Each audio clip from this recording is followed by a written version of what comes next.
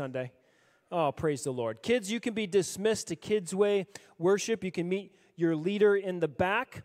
And before I introduce our guest preacher for this morning, let's do our memory verse. It's the last Sunday of the month. We usually review it the first and last. So let's say our memory verse together. It's on the screen. It's in your bulletin. It's in your Bible. And Lord willing, it's in your heart. So let's say the reference, the verse, and the reference together. Hosea 2:23b.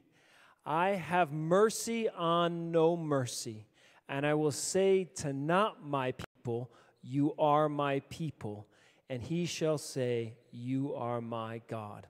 Hosea 2:23b. Our guest preacher this morning is a pastor and church planter in South Florida at the church Grace Upon Grace. He originally is from Bogota, Colombia, but is serving the Lord in Florida now with his wonderful wife, Gabby, and his two children, Priscilla and Sebastian. Clarify, he's not a pastoral candidate for our Spanish service yet. Wait, surprise, no. But my dear brother here has written a book on discipleship, and he's going to be leading our Spanish people through that in a seminar this afternoon. So we wanted to have him come and also preach and give me a week here to receive as well. Because this brother, as you know, your pastor needs people to pastor him too, okay? During my accident this summer, get a phone call from my brother, pastoring me, ministering to me, praying for me, reminding me of the good things of the Lord. So I want to let you know that this man has pastored me, and I'm excited for him to bring God's word today. So Pastor Michael Galliano, would you come and bring God's word for us, and would you welcome him this morning?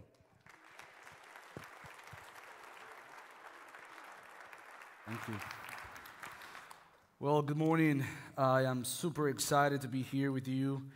And so as we were singing, I was just trying to look around, actually more this section right here, and just praising the Lord for this opportunity. As I was praying and singing, I wanted God to remind me that we were singing, but then there are situations in life, different situations. And one of the hardest things for me is to preach to a church that I don't know. So I want to be able, by God's power and His love towards His church, us, to really be ministered by His word. So I want you to pray for me to be clear at all, and also I want to pray for you to be ready to engage with God's word. So with that in mind, will you come and pray with me as I pray for us? So let's pray. Father, what a great privilege we have. Oh Lord, we do this every week. And yet, as I will try to do and remind your people, as I was reminded, that what we do it's just not something simple. We don't do this because we do it out of like a routine. Father, we are gathering because of you and by you and for you. So, Father, I pray that this morning you will come and visit us with your grace. You will come and minister to our hearts. And, Father, that you will help us to have ears to hear, a mind fully to be engaged, and also, Lord, a heart ready to respond in obedience to you, Father. So will you come and please bless our time together and help us to give you all the glory, because we want our joy and our good in you, Father. So thank you for this morning. Thank you for Living Hope. Thank you for Pastor David and his family and all the elders and pastors here. What a great blessing it is for my family and I to be here. So we praise you. In Jesus' name we pray. Amen. So thank you again for having us this weekend. It will be really a joy being with Pastor David and his family, and Andrew and his family as well. It's been really amazing. I was not sure that I was a candidate, but I'm happy to be one. Really enjoying the time. I understand the amazing hospitality and all this. Just kidding. It's been so amazing really to be here with you guys, just enjoying this place, getting to know Wilmer. It's been great. And so before I start, I want to just kind of give you a little bit of information about who I am and kind of give you a story so you can connect it to what I'm preaching today. So like Pastor David said, I'm from Colombia. I'm from Bogota. And my dad came to United States in 2000. So he came in, we stayed at home with my mom and my two brothers. And then 2 years after, 2 years and a half, he brought us to United States. And I remember I was so excited. I mean, 2002, I came from Colombia. I was 14 years old. And I was so excited to see my dad. Actually, I was happy 2 years and a half not seeing him. I was really thankful that I would have the opportunity to see him again. But I was also excited to be in this country. I was like, man, I can just imagine being in the United States. You hear things, you watch movies, and it was so amazing opportunity that I have to come to this country. But then in the first years or so of my time in the United States, everything was new. I mean, the food was new, language was new, people were new, traditions were new, the school was new, the weather was new. I mean, coming from Colombia, Bogota, which is pretty much the whole year long, it was 40s, 60s. It was a perfect weather. Coming to Miami or South Florida, extends like extreme heat all year long, hot. And I was like, this is not what I was expecting. I was expecting snow, but I guess what? In Miami, there's no snow. Okay, something's wrong with this state. And so everything was new. And all of those things actually made me think, I am not from here. I mean, things are different from what I'm come from. I'm not from this country. The food is not my food. The language is not my language. The people is not my people. So somehow I feel like I didn't belong here. This was not my people. But then now, 21 years living in the United States, I consider this beautiful country my country somehow. I consider its people my people. And then by God's grace, in this country, I met my awesome, beautiful wife, Gabi. She's from Guatemala. She came to the United States when she was 13 years old. And so we met here. But then also in this beautiful country, our children were born. I mean, Priscilla was born in Minneapolis, Minnesota, as our time there in school in Bethlehem. So it was 4 years living in Minneapolis. And then our son, Sebastian, was born in Florida. So we consider this country now our country. Before, it was not our country. Now it's our country. Now our children are here. They were born here. We own a house in this country. So I'm thankful to call this country my country when it was not my country at one point. Now, this is not a sermon about United States. This is not a sermon about American or English language and all the beautiful things you have in this country. So what about if I told you something? That we're sharing something much, much, much greater than just being in the same country. What we learn from this passage is that we are now called the people of God. And perhaps what I really want you to understand and what I've really been praying for you and for me is that this notion, this idea of being the people of God, perhaps for some of us, we're just so used to that. It's like snow for you. Nothing. Not a big deal. It's March, and you're like, come on, just go on, be gone. So I don't want you just to assume that being the people of God is just something normal. I mean, perhaps what I'm praying for you this morning is something that happened to my son as he came to Minnesota this time. I mean, it was his first time seeing snow. So he was so excited from the plane, looking down and, look, these white spots, look, snow. And so he came out, and the first thing that he did was actually try to touch the snow. And then he said, oh, it's like ice. The concept that he had in his mind was ice. So he kind of said, snow, ice. But for him was new, still new for him. He's so excited. And my daughter as well, they're so excited to play outside. It's something new for them. They're excited about being the snow. Well, sometimes we just get used to being this. Just normal thing on Sunday. You wake up, grab your coffee, take your car, drive here. And we're just used to being the people of God. We're just used to singing praises to the Lord. We're just used to sitting down. Someone is going to come and preach, and that's it. This is what we do. But actually, I'm praying that the Lord will help us to understand that our destiny prior to Christ, coming to Christ, was hell. We were not his people. He was not my God as a Colombian, and he was not your God as an American. But by God's grace, we have this awesome God. You can call him Father, and that was not the case for you before. I can call him Father, and that was not my case before. We are family in this place. Yes, I look different, I speak differently, but actually what unites us is not this country or my country. It's not our language, even though we're speaking the same language. It's God. So what I'm praying is that we can actually see that what truly gives us meaning, purpose, and obedience is knowing that now by mercy we belong to the merciful God.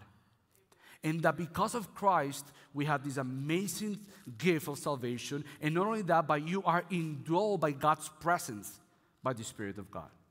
So with that, the text that we read this morning, there's two things I want to share with you in light of this text.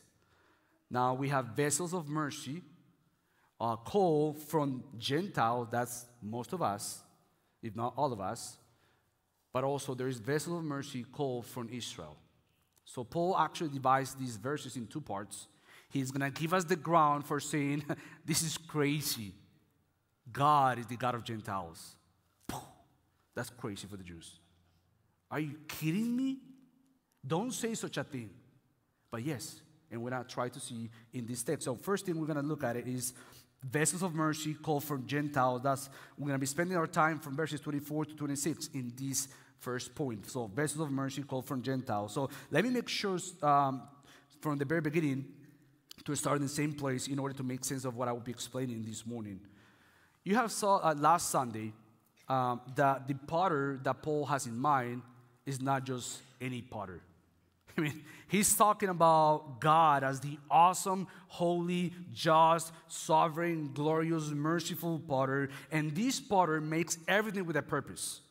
Our God makes everything with a purpose, including those vessels of wrath that by grace you're not one of those if you believe in Christ and if you repent of your sins.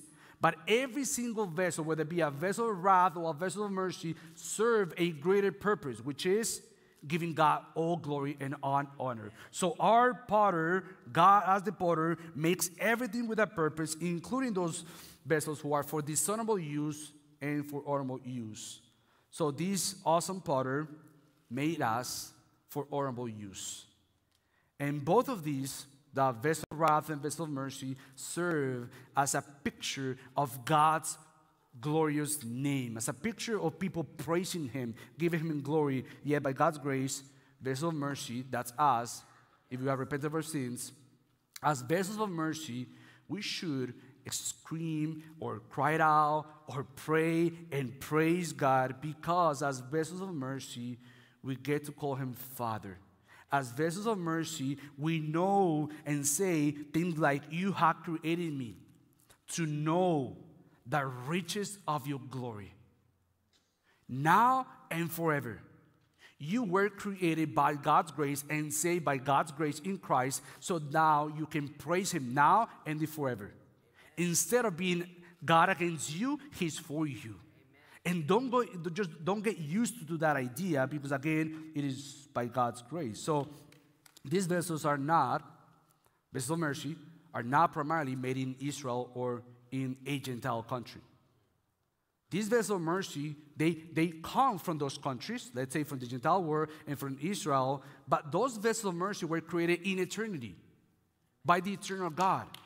And why I'm saying that is because actually in verse 24, Paul says, even us whom he has called. And as you're going through the book of Romans, you know that the call is not just any type of call or calling. He has in mind a salvific calling. He has called you. It's not just, hey, Michael, come here, and that's it. No, Michael, I have created you for me. And I have created you so that you know that by God's grace you are a vessel of mercy. So come and worship me. Come and believe in me. Come and repent. So Paul says that we are called. And call, again, means this eternal salvation to this vessel of mercy that are not just from the Jews, but also from the Gentiles. But as you are going through the book of Romans, you know that this is not something new. I mean, as you are paying attention to what Pastor Dave is preaching, you know that this type of language of God of the Jews and God of the Gentiles is not new in chapter 9. He's been talking that from the very beginning. But as is a long book in a long series, perhaps you have to be reminded that Paul is not saying something out of like the blue. He's saying this because he has a context prior to this, and he's reminding Jews and Gentiles by grace, saying, you Gentile, you're part of this story. Okay. And the Jews were like, no, wait, they're not part of this story. Yeah, you, Jew, don't be proud of yourself thinking that you belong to Israel, when in reality, not all of you belong to Israel. So he's kind of giving the audience the idea of Gentiles who feel like you're so far apart, by God's grace, you be part of God's people. And you, Jew, who think you're inside, just be reminded that you might not be inside after all. So that's what he's saying the whole letter. He's been preaching the gospel with such an urgency to call out those vessels of mercy created in eternity from the Gentile world and from the Israel, calling them from the very beginning, because this is what he says in the beginning of chapter 1. And I'm just going to read it. Don't go there. But says, the gospel of God. We're not talking about the letter of Paul. We're talking about the gospel of God revealed in the letter to the Romans. Paul says this is the gospel of God which he promised beforehand through his prophets in the Holy Scriptures concerning his Son. So the gospel of God concerning his Son. That's how he started chapter 1, verses 2 and 3. But then later he says Paul's ministry had the purpose to bring about the obedience of faith for the sake of his name among all the nations. That's what he says in chapter 1, verse 5. So Paul says, I'm not ashamed of the gospel. Why? For it is the power of God for salvation to the Jews only. No. To everyone who believes, to the Jew first and to the Greek also. Chapter 1, verse 16. So Paul knows that God shows no partiality. He saved those whom he wants to save, whether it be from the Jews and from the Gentiles. That's what he says in chapter 2, verse 11. So at the heart of Paul's letter to the Romans, he has a passion. And he's been proclaiming with such a passion that in spite of Israel's faithlessness, God is still faithful.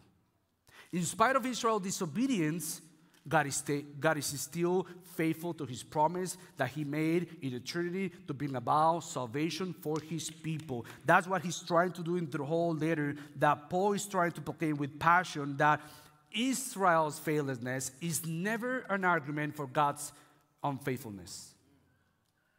Israel's faithfulness is the opposite. In the contrary, what Israel's faithfulness demonstrates is that the only hope for Jews and Gentiles comes from God's faithfulness. So we're not putting our trust in ourselves or in our lineage or where we come from, whether we be Jew or Gentile. Our trust is not in that. Our trust and our hope is actually in that God save sinners who repent and believe, whether they are Jews or Gentiles. Chapter 3, verse 3. Therefore, Paul says something wild. Are you ready for this? He says that God is the God of Jews. Well, that's not wild. They were used to do that. Yeah, God is the God of the Jews. But he doesn't finish there.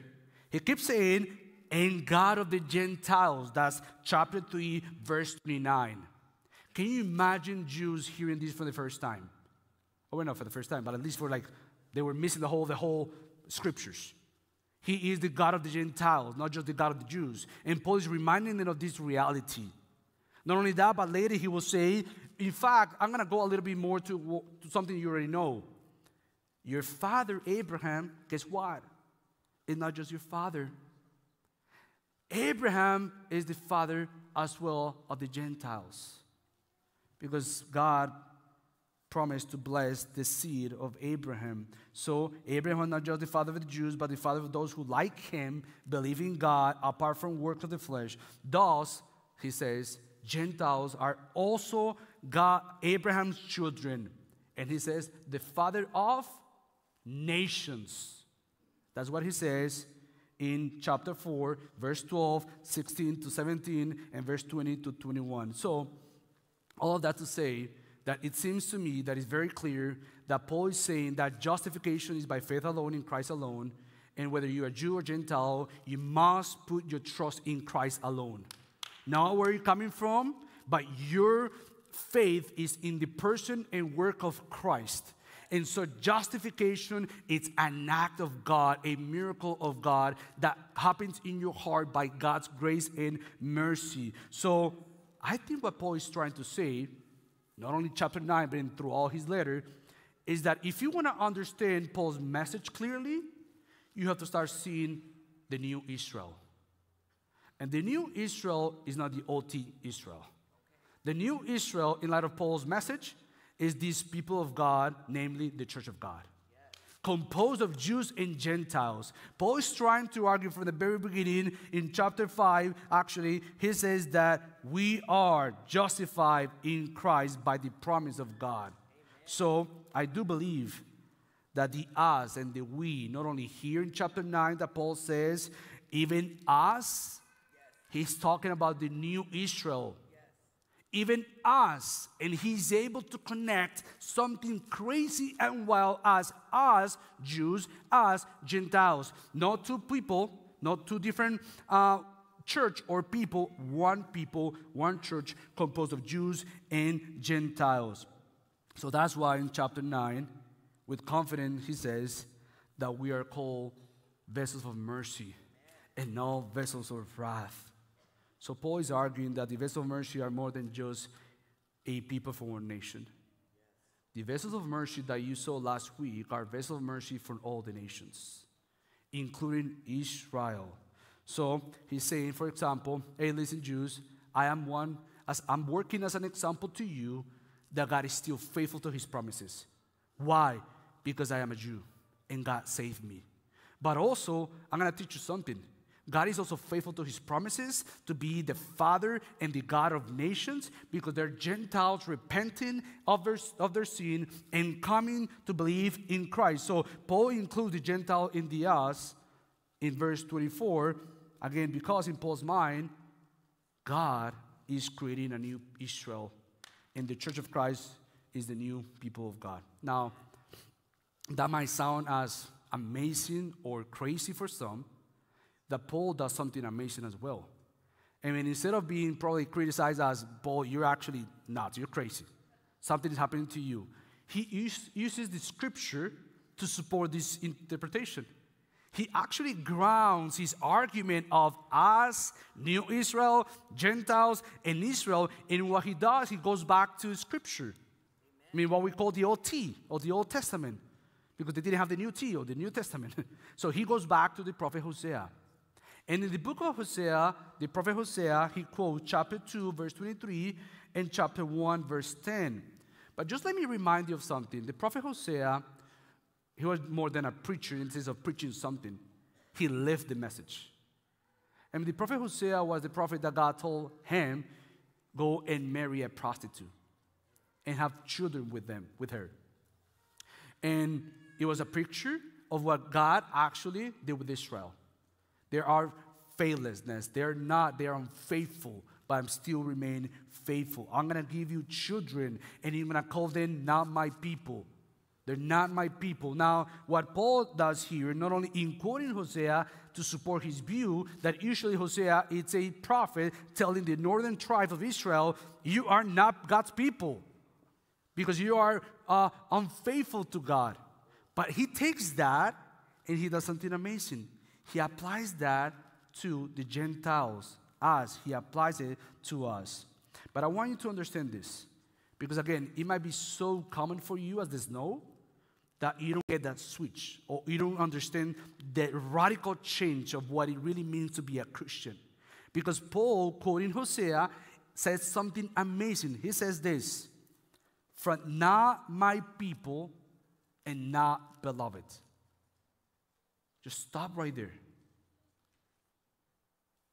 Wherever a time in your life that you saw yourself as not people, not beloved, or perhaps you grew up in a Christian culture, Christian home, that you assume that because you grew up in a Christian culture, Christian home, you were always God's people.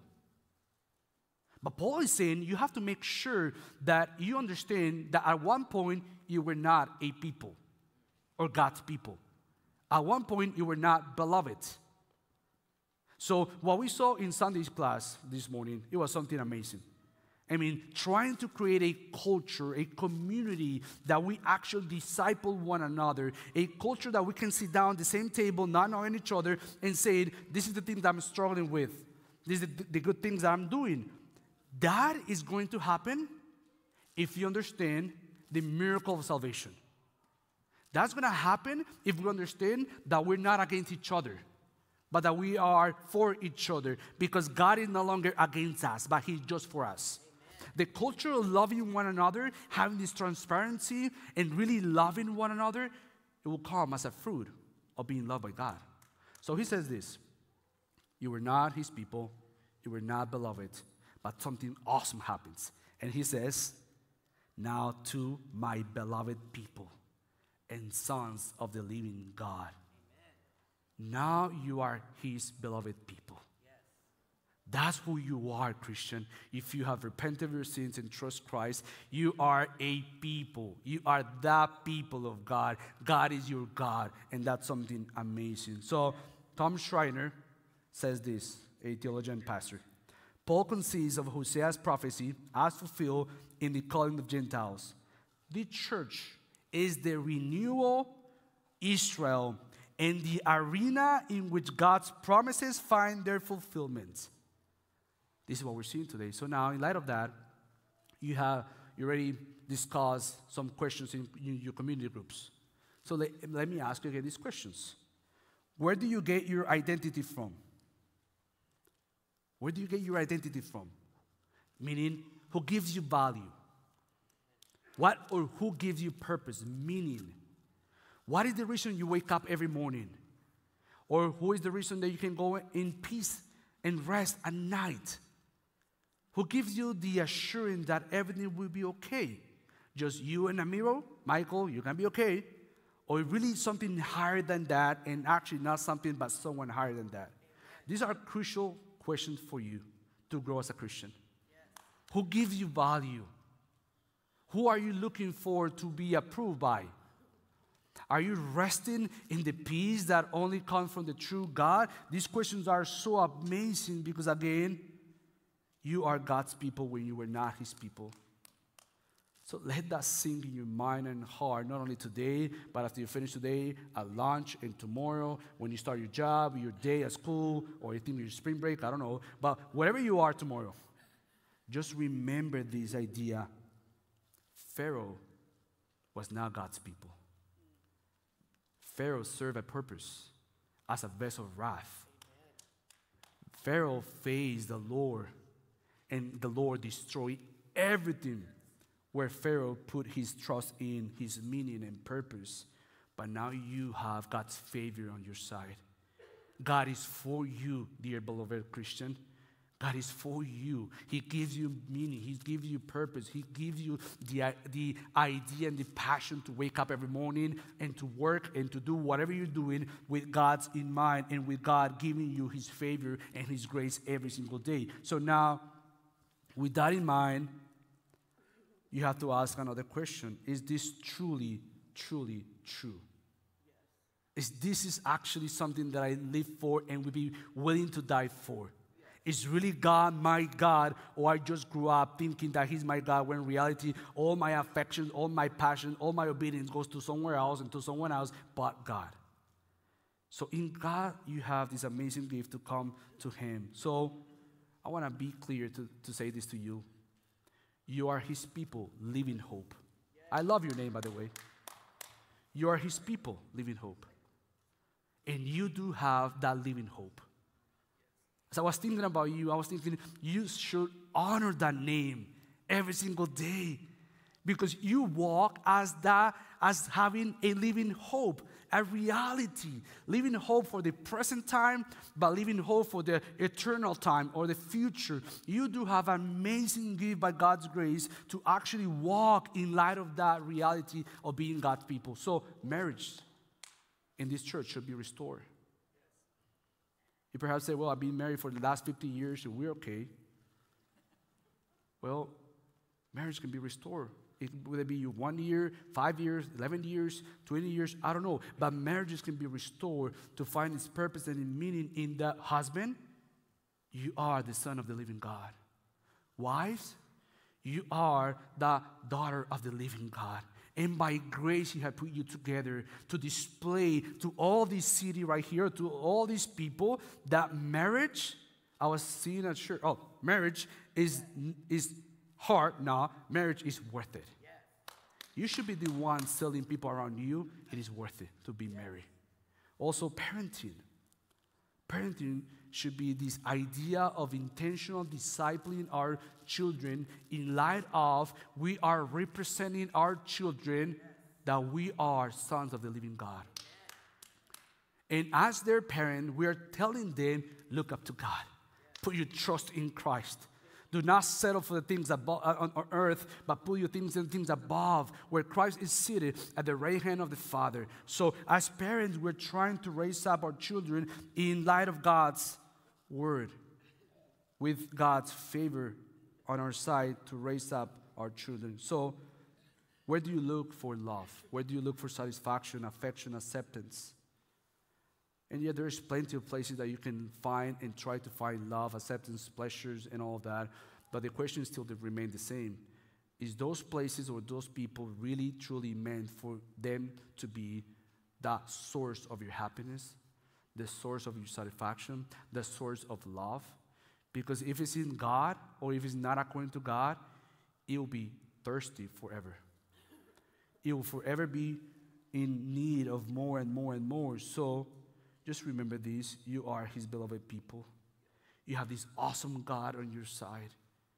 So whether you're in high school, middle school, college, you have this awesome God who is for you. You're now His people. His awesome God is in you by the Spirit of God. So as children of God now, you can live with love, joy, peace, patience, kindness, goodness, faithfulness, gentleness, self-control, and be a thankful Gentile and a joyful son, daughter of the living God.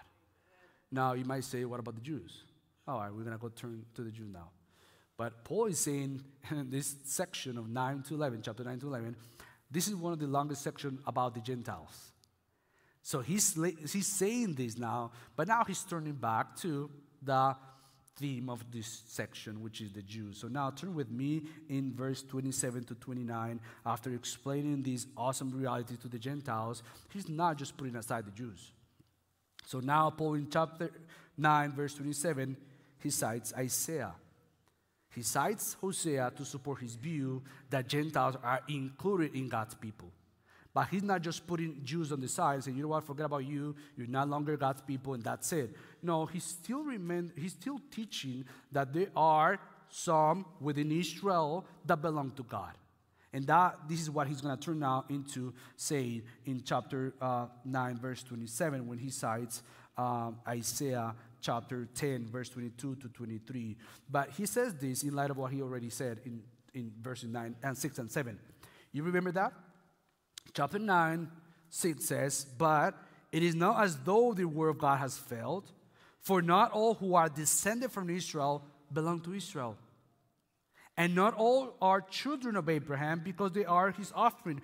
But through Isaac shall your offspring be named. So again, in the present context of Paul, few Jews are turning to Christ. Not a lot of them. And so for a lot of Jews, we're like, what's going on? Where is God's promises?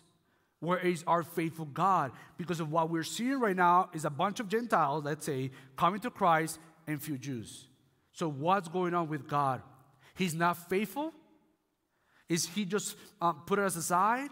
And Paul keeps answering, no, no, no. He's still faithful. He's still saving those Jews who are professing faith in Christ that are part of the remnant. And so again, God is saving those who are called to be saved, namely the remnant.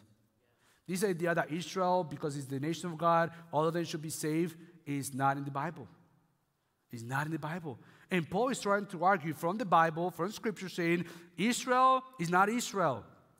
True Israel is the remnant of Israel, plus the Gentiles that will come to make this new people, which is called the church. So even the great number of Israel, which he cites Isaiah again, when he says, and Isaiah cries out concerning Israel, though the number of the sons of Israel be as the sand of the sea, even that is a testimony of God's faithfulness to the promise of Abraham. Because Abraham, without any offspring, he said, I will make you a father of many nations. And your people, your family is going to be as the sand of the sea. So even the passage is telling about God's faithfulness, but Paul is clear to cite Isaiah in light of this. Only a remnant of them will be saved. So he cites that in Isaiah in a context where Israel was in exile. And he says to Isaiah, only a remnant will return, will be gathered from the exile. Well, same thing is happening in salvation history. Only those who by God's grace, whether it be Jew or Gentile, they're gathering by God's grace to come to be part of God's family. So therefore, yes, God's faithfulness is displayed in God's faithfulness in keeping the promise to Abraham, in making him a father of many people. But in reality, it's also telling about God's faithfulness to bless the seed, the offspring of Abraham, namely the son, Jesus, with his people.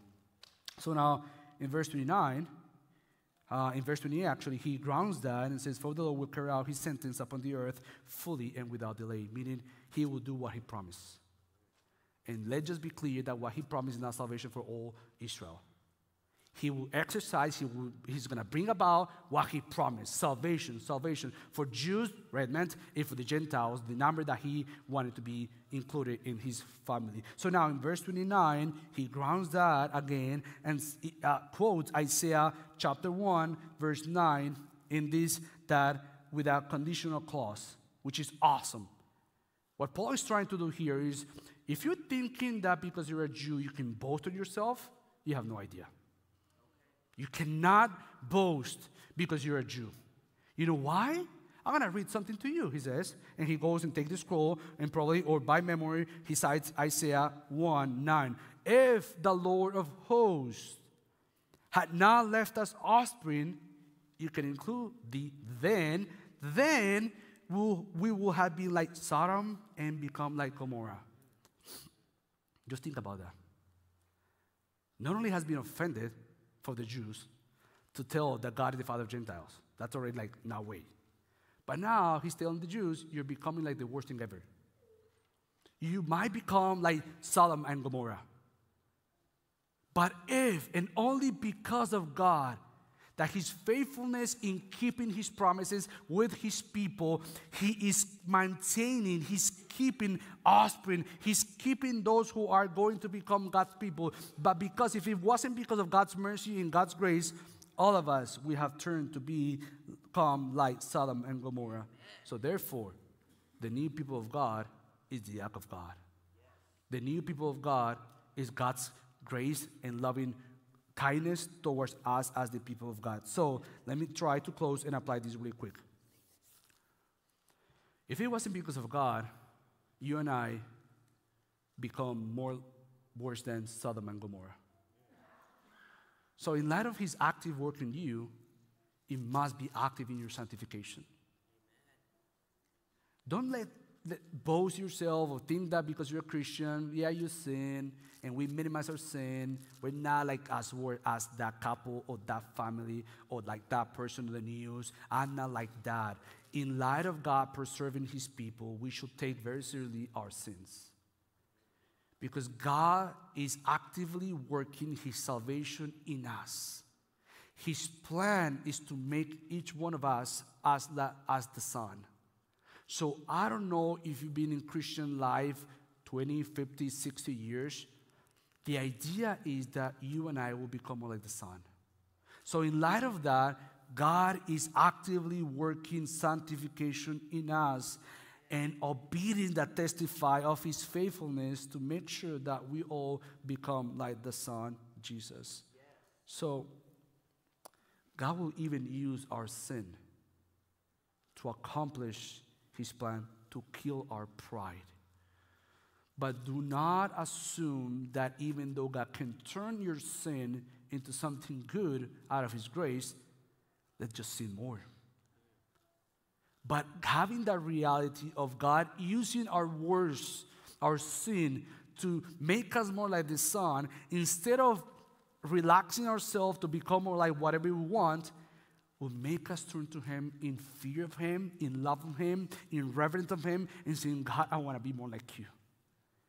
I want to be more like you. And yet, by God's grace, He will use our sin, consequences of our sin, to kill our pride, our independence, our arrogance, our self-righteousness, our indifference, our passivity to our sin, and to do everything that does not bring God glory. Even though He used all of that, we are vessels of mercy. Not to lay our lives into a passivity, but we are vessels of mercy in His hand, being more and more in areas of our lives so that we all can become more like Him. Why? Well, let me finish with this. 2 Corinthians chapter 4, verses 7 to 10, because this is what Paul says in that letter to the Corinthians. He says in 2 Corinthians 4, 7, but we have this treasure. What treasure? The gospel. In jars of clay, to show that the surpassing power belongs to God and not to us. Amen. We are afflicted in every way, but not crushed. Yes.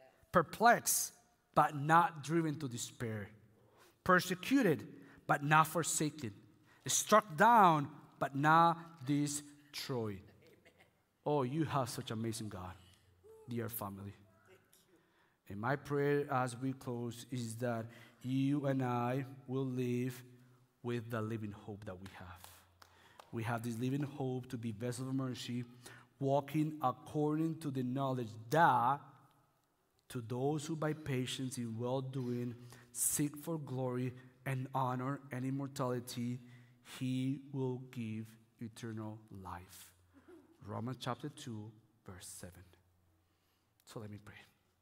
Father, we're so thankful for your word. We're so thankful that by your grace, we are your people and you are our God. We do not deserve that, but by grace and mercy, we're called to be vessels of mercy. So thank you for this, for the gift of salvation. Help us to walk in light of that. Help us to honor you with a life. In Jesus' name we pray. Amen.